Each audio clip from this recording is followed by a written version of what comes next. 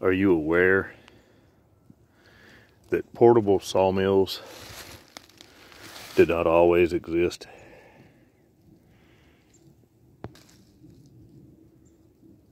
That's right.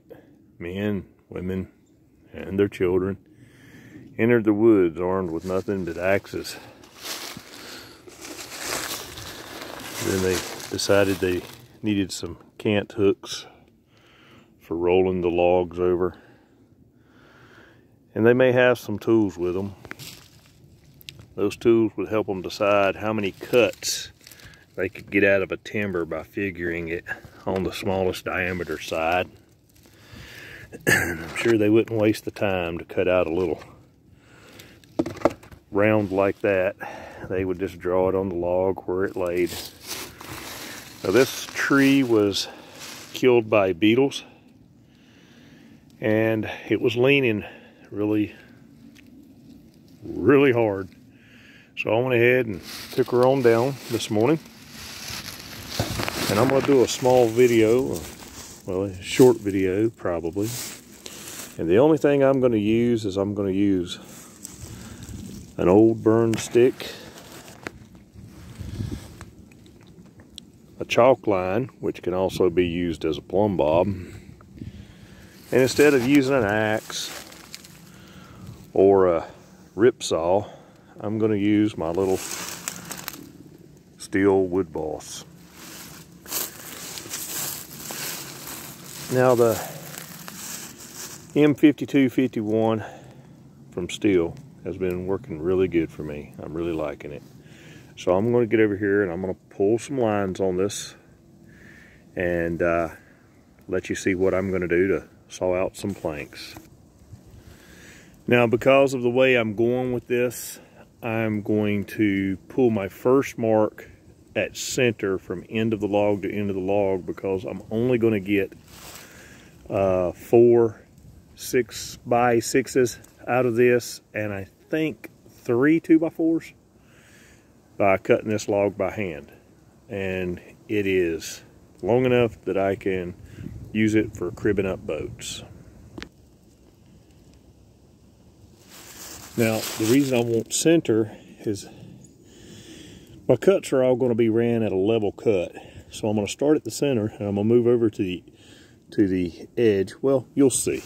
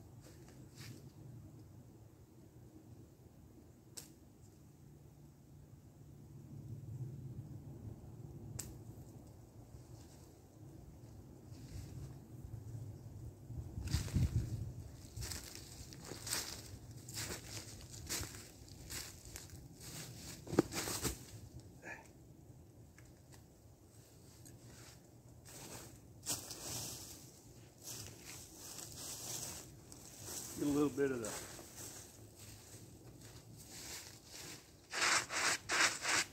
sawdust off of it from the beetles. Just debarked it. See if we can get her a clean strip on here.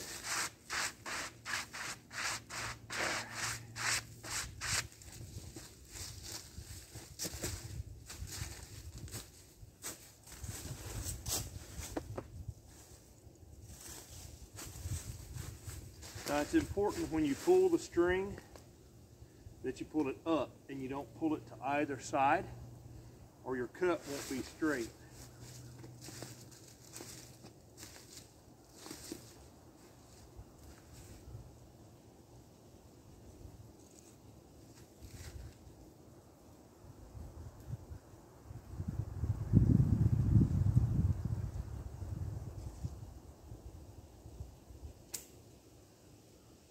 There we go.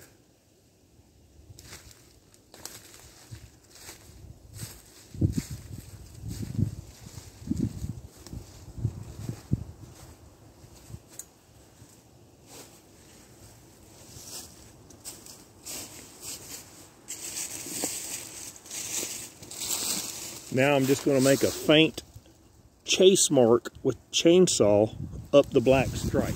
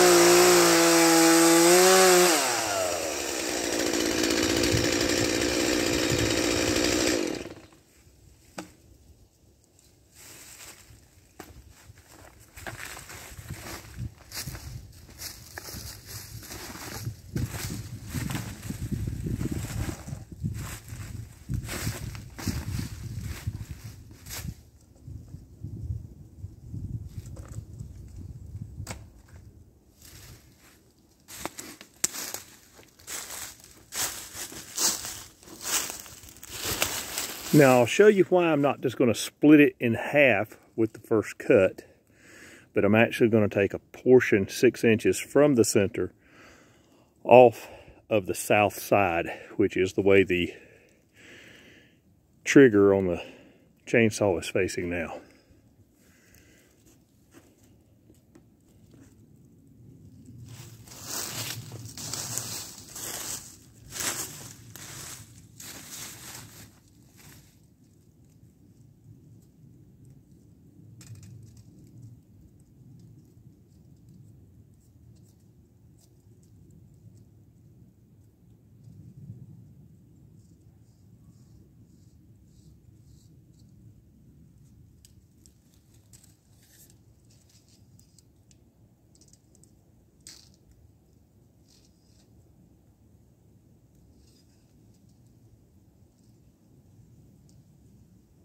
It'll have a little rounded corner on this side over here. That's okay. I'm only using these for rough stuff. I'm not doing finished carpentry with it. It'll give me enough meat to crib up some vessels. Okay, so my next line is going to go from right here all the way down. The only problem is the string won't hang on there.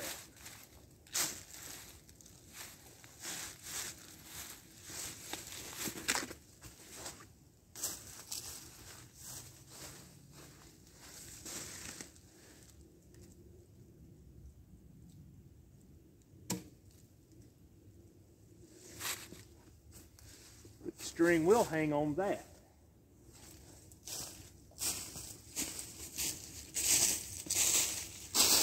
And that gives you a little notch to lock your string tip in and pull your string out so that you can pop a line.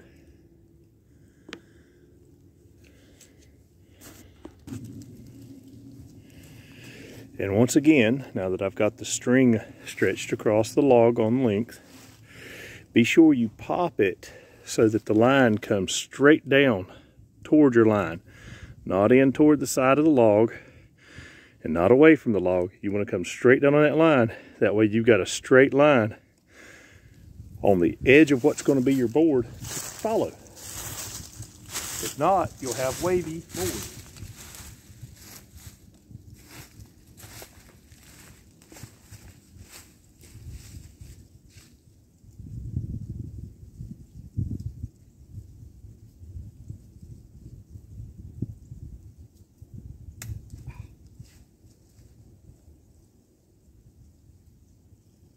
Pulled it too tight.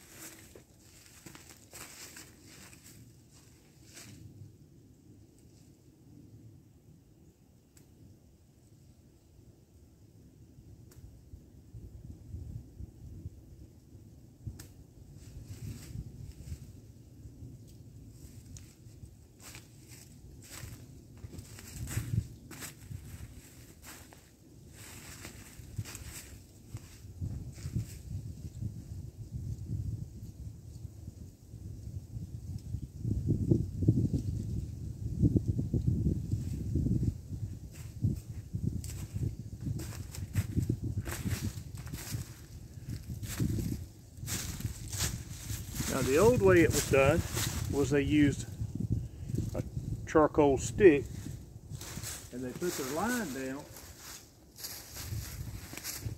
and they would black the line.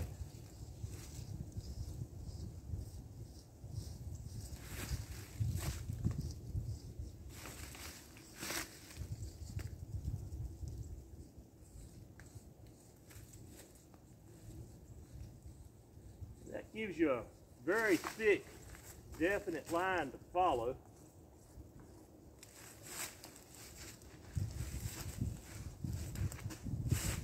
When you're in the woods, there is an abundance of your cleanup brush piles of wood to burn to make your chalk line like this, or your straight line rather.